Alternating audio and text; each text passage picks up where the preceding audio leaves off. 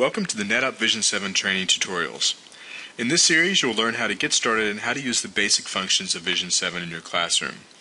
In this tutorial, we will focus on navigating the Vision 7 interface. Navigating in Vision 7 is easier than before. And just like other software products you might be familiar with, Vision 7 uses the ribbon interface. And there are several ways to navigate inside the Vision 7 program.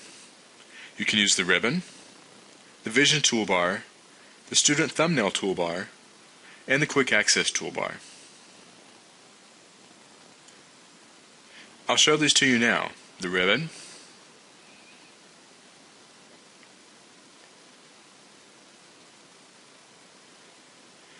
the Vision Toolbar,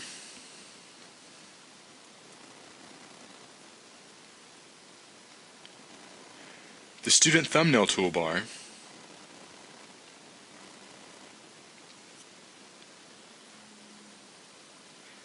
and the Quick Access Toolbar.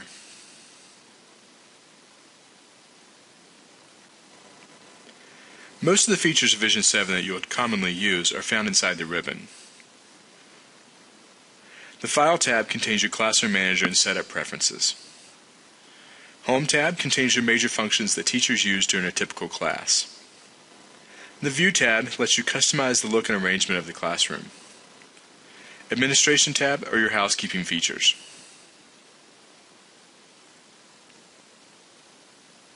The Vision Toolbar is an icon-based quick link to the most popular features and functions. It also lets you access Vision tools while in other programs. For these tutorials, we'll use the ribbon tabs and the Vision Toolbar to show the major features of Vision 7. Now that you understand how to move around in Vision 7, watch the next tutorial to learn how to create and update a class.